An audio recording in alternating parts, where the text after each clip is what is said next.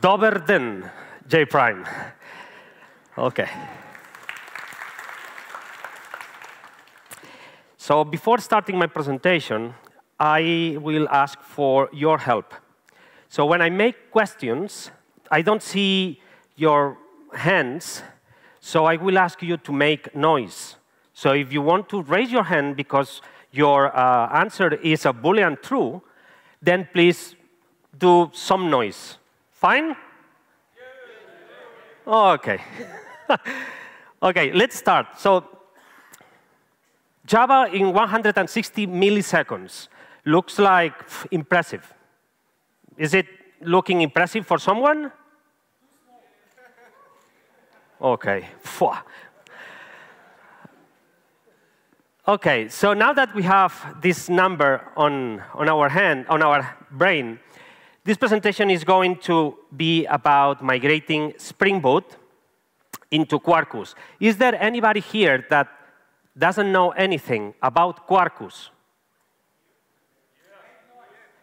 Let's try again. Is there anybody here that doesn't know anything about Quarkus? Fine. Let's get the challenge. So, well, who am I? This is the agenda. Now I will show you. And what can you expect from this presentation? So if it does not fill your expectations, rooms are on the back. Then I will explain why I decided to migrate. So I had several other things to do at home, so I decided to migrate one application. Seems weird. Then I will show you which are the different steps to migrate a Spring Boot application. Finally, that's the highlight of the presentation, is the performance comparative. Let's see which are the numbers. And in the end, I will give you some references if you want to just explore more this topic. So that's me. And you can get my contact if you scan that QR. So I'm Java champion because I've been involved in the Java community since 2012. I'm also community-driven because I'm one of the leaders of the Barcelona Java user group since 2012.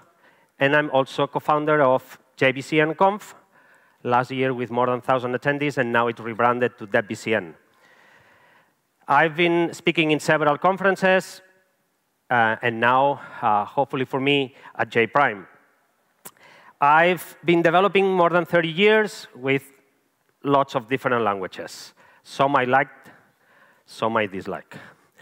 And as a professional, I've been working for Red Hat, Tetrate, Okada Technology, NetCentric, and now I'm developer advocate at Sonar. Does anybody know Sonar Cube, SonarLint? Perfect. So for those of you that don't know anything about Sonar, Sonar is a company that provides static analysis tools, free. You can use them on your IDE, SonarLint. There are several IDEs that you can use. It will analyze different languages, not only Java. SonarCube is a tool, free also. You can download it, the community edition. And it will analyze your code, and it will show you which are the issues and the problems. And Sonar Cloud, that it is free for public repositories. So everything is SaaS, let's say. So what can you expect from this presentation? Well, basically, my experience, it's my migration. It's redundant, opinionated opinion, obviously. This is not a magistral lecture. I'm not here to teach you anything. I'm just showing my experience. Take what you want from my experience. Something that works, something that works, I tested, I ran it, fine. Some of you are following The Mandalorian. 1, 2, OK. The rest, you should follow it. This is not the way. So this is only one way of doing things. In my presentation, you will find screenshots from arcade games when I was a kid, time ago. If you want, you can just try to be the first one to tweet after the presentation with all the names of the games that you find here. So first, a brief introduction to Quarkus. It's a Kubernetes native Java, but also Scala and Kotlin framework that will allow you to compile your application for hotspot, so OpenJDK, or for native with GraalVM. We will see what it is a native thing afterwards. And also that uses tons of open source libraries. So it's not reinventing the wheel, just simply using Kafka, Hibernate, REST Easy, Vertex, but tons of them. So you don't need to think about any other special thing. And the point of Quarkus, so why they decided to create Quarkus, because they want to have a framework that makes applications to go way faster, to be way smaller. Also, that they are not going to force you to learn new tricks. And it's open source, obviously. They also have fast-paced releases, so you will find versions of Quarkus every 2 weeks, lots of them. And again, there are tons of extensions. Regarding extensions, more than 600 extensions. I mean, you can use, I don't know, lots of libraries that you can use or that you were not using, but they are open to use, and you can select them from their extensions website. Kafka, Camel, Keycloak, Jagger, and even Spring. About the Quarkus evolution, well, they started late 2018, but they have released lots and lots and lots of releases. Now, there's the 3.04 released this month, but you have lots of them fixing bugs and introducing new features. And this is an image that you will find in a lot of places when you search for Quarkus, where you can see an application that is taking 136 megabytes in memory with a regular framework, green one. I'm not going to say which one. And then if you use Quarkus on the JVM, because I said before that you can use JVM and also native. If you use JVM, you are going to reduce it by half. But if you go to native, and let's see afterwards what does it involve to go to native, it will take only 12 megabytes. Regarding a startup, OK, doing the same 3 steps, we go from 9 seconds to less, so 42 milliseconds. So those are impressive numbers. So let's see if this really is what I found. Quarkus status, more than 800 contributors. As I said, tons of extensions. Even there is an open repo that you can provide your own repository, your own extension. And they solve and introduce new bugs constantly. So it's a very live, mature project. Oops. Oh, OK. So let's see the migration. I hope that some of you know which is this game. I hope. I invested a lot of money there.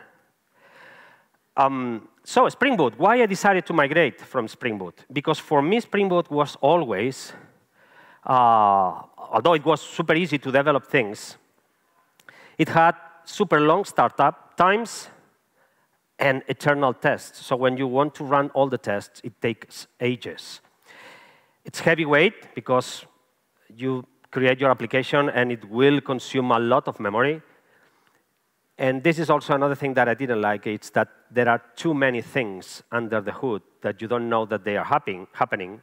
But when you see the log, you will see several services that you don't know why they are running. Is it someone here, is it aligned with my feeling, or nobody is aligned with this feeling? OK, perfect. OK, I'm not alone. So I read that Quarkus is easy to develop applications.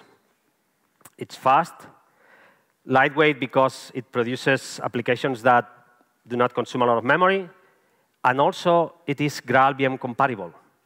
That's awesome. Why?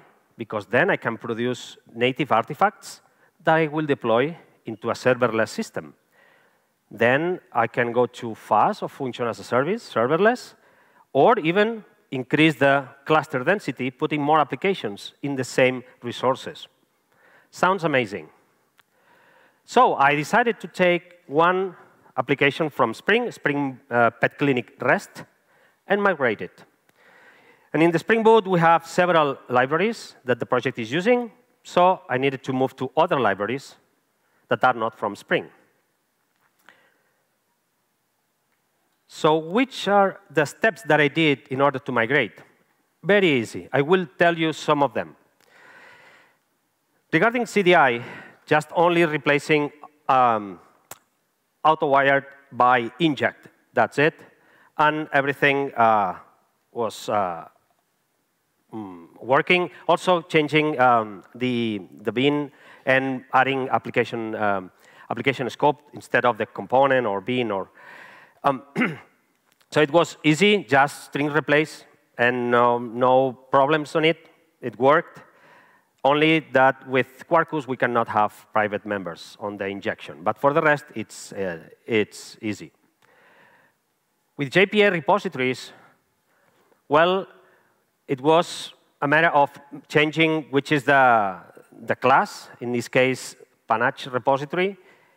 I went to Panache repository base just because the default identity object is long, and Spring was using integer. But it was very easy, just changing the class that repositories were implementing. So nothing complicated here. Then I needed to migrate from Spring REST to JAX-RS. That is a standard library. Well, we need to change several annotations, especially if you are using the request mapping, that in one annotation you have the 3 elements. But it's a matter of just replacing, string replacing. So at the moment, I've been only doing string replacing. With the Spring REST security, well, there was only one problem that for Quarkus, I was not allowed, well, I didn't know how to constrain the roles allowed. As you can see here, in the pre-authorized in Spring, you can have expressions. With Quarkus, you have to define a list of roles that are allowed. At that moment, at least, you couldn't have expressions in the roles.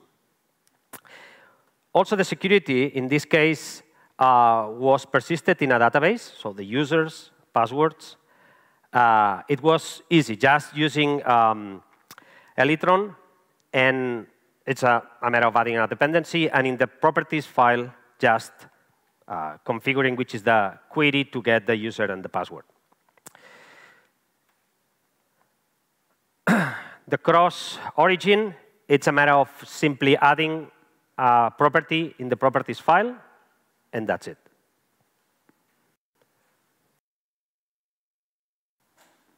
Oops. OK, nice. With metrics, well, in this case, the Spring project was using AOP. Anybody is using AOP here? OK. OK, it's very powerful, but also a bit complicated. But with AOP, you can have annotations in, that are covering several methods. And every time that one method is called, then your logic will be called also, before or after. Spring was using that in order to get metrics. So every time that you call a repository method, just simply, I will take the time, and then when you leave, I will do a subtract, and then that's the time that it took to do the query. We don't have that with Quarkus. There's no AOP in Quarkus. So we can just simply use small write metrics and then annotate the methods that are going to be measured. This is tough. There are lots of them. But we will see another way of doing this. Even you can use the micromethod annotation, and then it's transparent too. For validation, we need to move from controller advice to JAX-RS exception mapper. You can see the difference in the code here, that both methods are quite similar, but a bit different. So you need to code this part. Regarding Swagger, so you want to have your API documentation. In the case of Quarkus, you just simply add some properties to the properties file or create a class that contains the information for your API. And then it will scan all the endpoints in your application and will create the documentation for the API. As I said before, there is no AOP for Quarkus. Therefore, we need to annotate all the methods just to get the metrics from them. That's tough, but what we can use is a property for Hibernate that will then put all the metrics of the access to the database into the log file. So you will get all the metrics, but with just only adding one line in the properties file. With local caching is exactly, well, it's too similar. So it's only just replacing one class for another. And it's the same way that Spring does. So you will have a method with the annotation to be cached. And then in this case, you put a name to the cache. And you can configure even the properties for the cache in the properties file.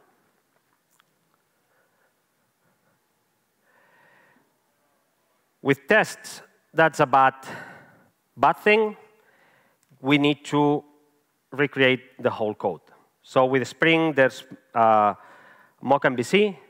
But with Quarkus, you need to go to rest assured. For me, it's more clear to use rest assured. But, well, it's a matter of taste. With test resources, in this case, this application, when you test it, it is starting an H2 database. And with Quarkus, it's very easy. Just simply annotate the test with this Quarkus test resource, and then it will start an H2 database for you, and your tests will connect to that. And for testing with Mockito, it's a matter of adding the inject mock, that it is different from the Spring one. Is anybody sleepy already? OK. Nice. So forget everything that I said. It's not worth it. That's the point. So if you want to migrate your application from Spring Boot to Quarkus, just simply use the Spring extension. So with the Spring extension, you don't need to touch anything in your code. You just simply use the Spring extension for the Spring DI, for the web API, for data JPA, for security, for cloud, everything. It's a matter of just simply changing the dependency. And the interfaces are the same, but the implementations are from Quarkus. Then you don't have to touch your Spring Web application, because it's supported by Quarkus. You think you are using Spring, but you are not using Spring.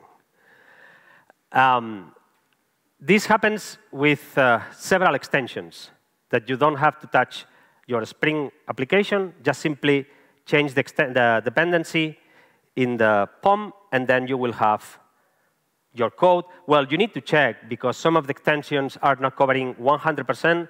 So you need to check if there are corner cases that the extension is not covering. We have also for the Spring data, and in this case, even we can use these methods that will be translated into a query.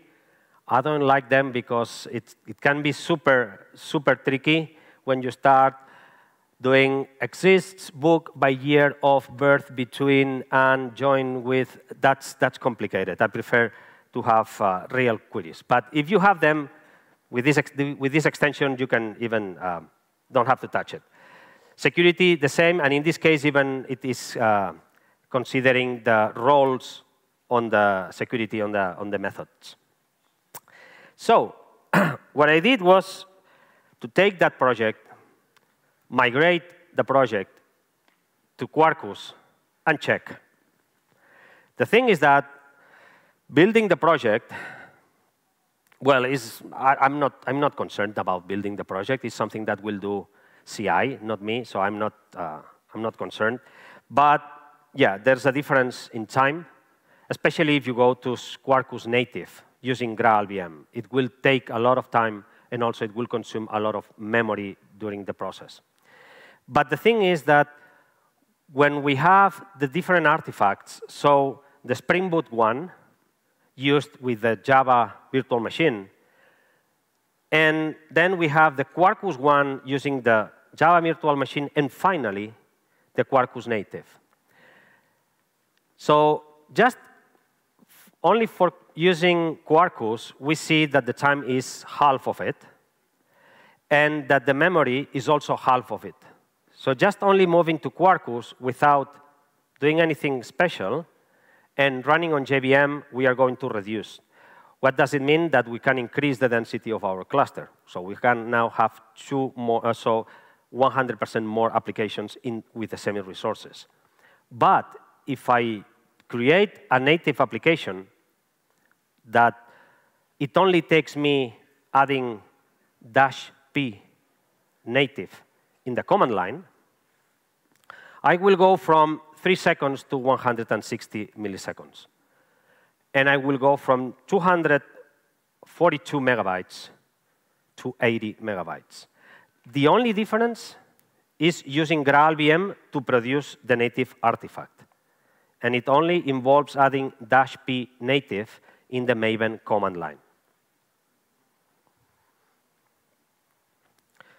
But recently, Spring Native has released Spring Boot 3, and they also have support for creating a Spring, so native artifacts from Spring.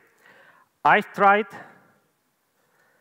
and I didn't succeed. Probably I haven't tried enough. So I will try more and see if I can create a native artifact from the Spring Boot Pet Clinic REST.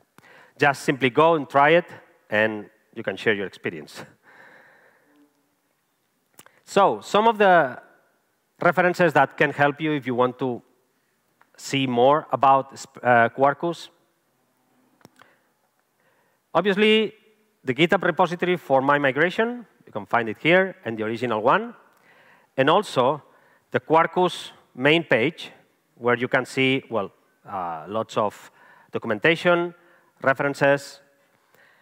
And even, you can go to the Quarkus website, and you will find interactive tutorials. So you are using a platform called Katacoda, and you don't have to install anything. It's going to run all on cloud, free. And you can do some tests or tutorials with Quarkus in different topics. Also, there's a cheat sheet, a document that it is updated with every release of Quarkus, and then you will see different changes and the new features that are being added to Quarkus. And finally, if you want to start coding, the same as with Spring, you go to code.quarkus.io, you select which are the dependencies that you are going to use, and it will create a zip that can be just downloaded, and you can start coding from that.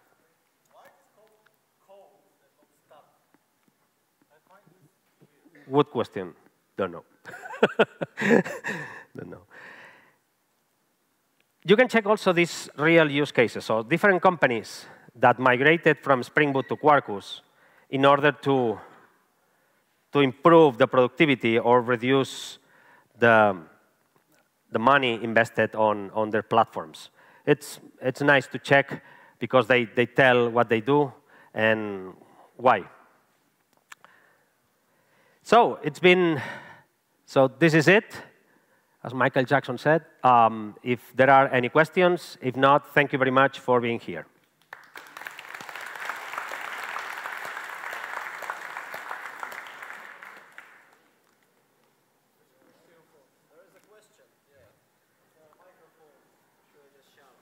Tell me and I'll repeat.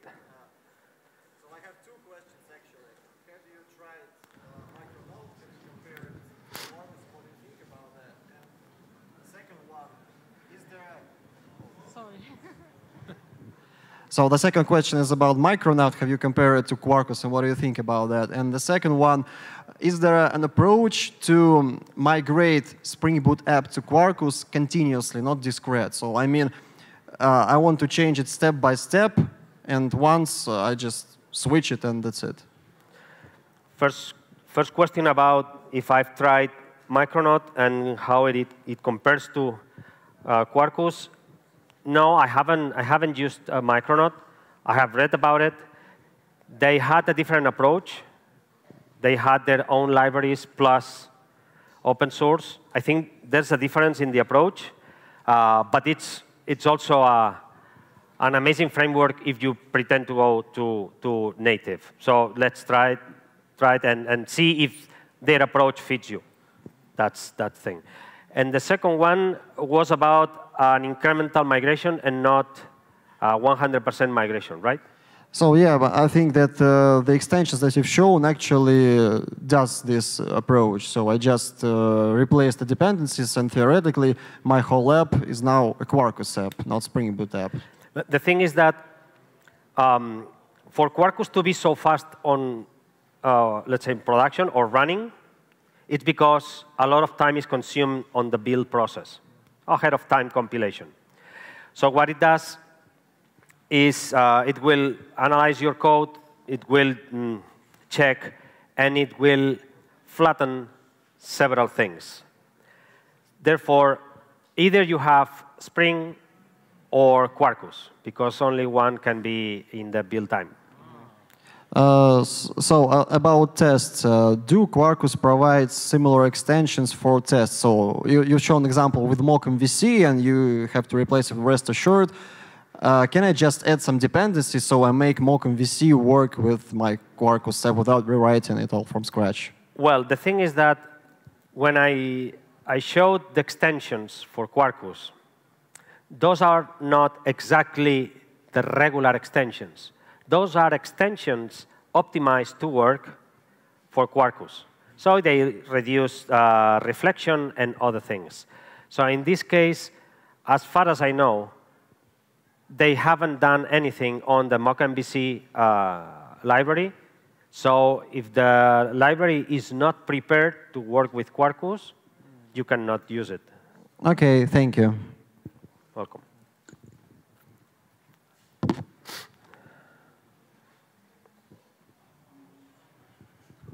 Yeah, just a super fast question. If you are migrating, like what is missing? Like all the runtime checks, reflection stuff, AOP is missing, Spring expression language is missing. What else, like in general, like condition on missing beans and stuff like that are not working as well, right? Because they are runtime. What else is like missing that usually you have in a Spring Boot project? So basically, yeah. Yeah. Well, they are constant. Is there like a list somewhere, or do you have in your mind like the top 5 things that are missing that you struggled with? Apart from testing? Yeah, apart from testing. The testing is you can rewrite them. Okay. It's not a big deal. Well, it's more or less reading one, and you can hire a junior. You read the mock MVC. This is how it's done in rest assured. Just do it. Yeah. So you need to check because, well, in your website there are several extensions covering Spring. So that's not the full list of extensions from Spring. I can't remember which are not there. Yeah, but which of the features more of Spring are missing? Like you don't know. Okay, I'm not aware, but it could be that there are corner cases. Yes, but it all depends. The regular ones, I didn't find anything missing. And the BOM, so the Quarkus has a BOM similar to Spring Boot BOM, basically, which is, I saw it's 2,000 dependencies.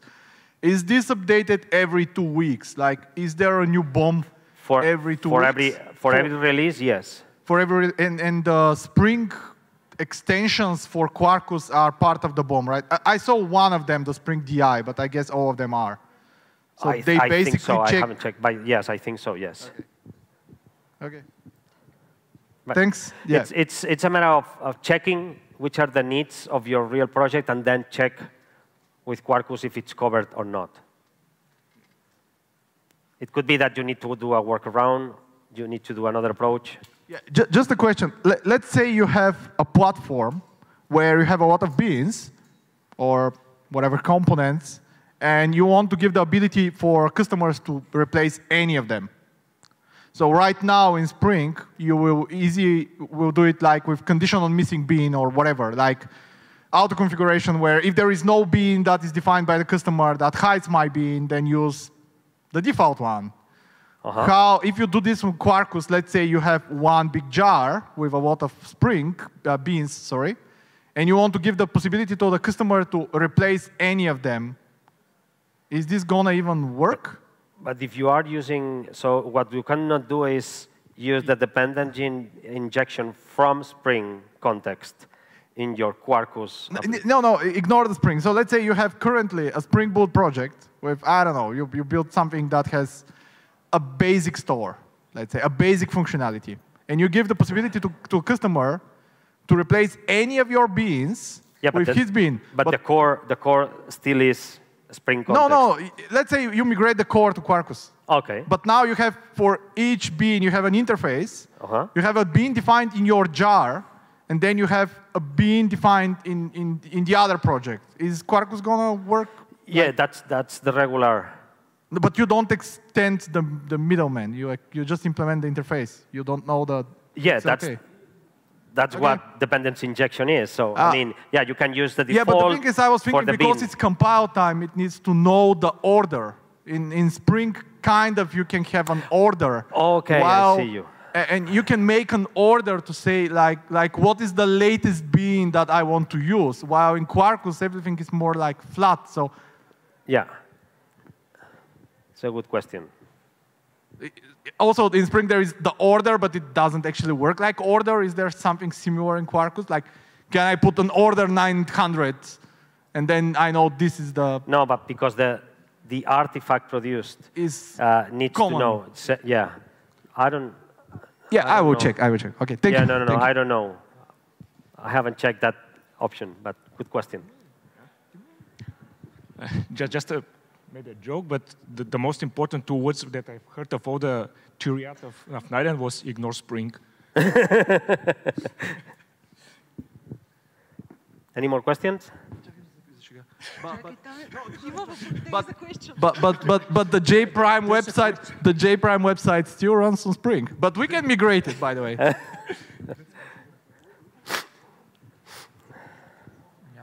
Are there any tools which help you to migrate from Spring to Quarkus? Just not like extension, it's about migration. You mentioned that it simply replaces the annotations or add something. I think because yesterday one of the speakers talked about open rewrite tool. It's allowed to maybe in one, or not in one, in 2 clicks migrate from Spring. I'm not aware. I think there is still no recipe for migrating from Spring Boot to Quarkus. But when I was working for Red Hat, I was part of a team with a tool, open source tool that you can download, that it has a recipe to migrate from Spring Boot to Quarkus. This project is called WindUp, or Migration Toolkit for Application. What it will do is to analyze your source code, and it will show you which are the changes that you need to do in order to migrate from Spring Boot to Quarkus.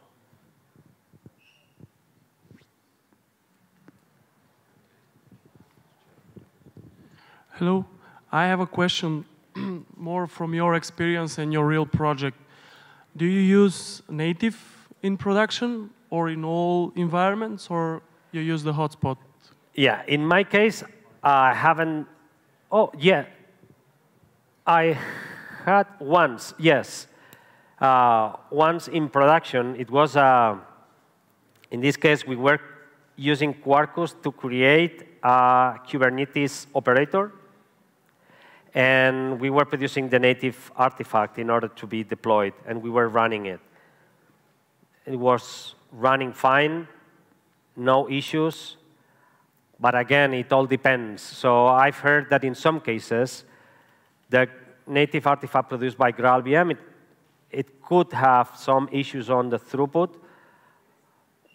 But I haven't experienced that. In that particular case, was not super important because it was simpler. a Kubernetes operator. But I don't know. Do I answer your question? Yeah, thank you.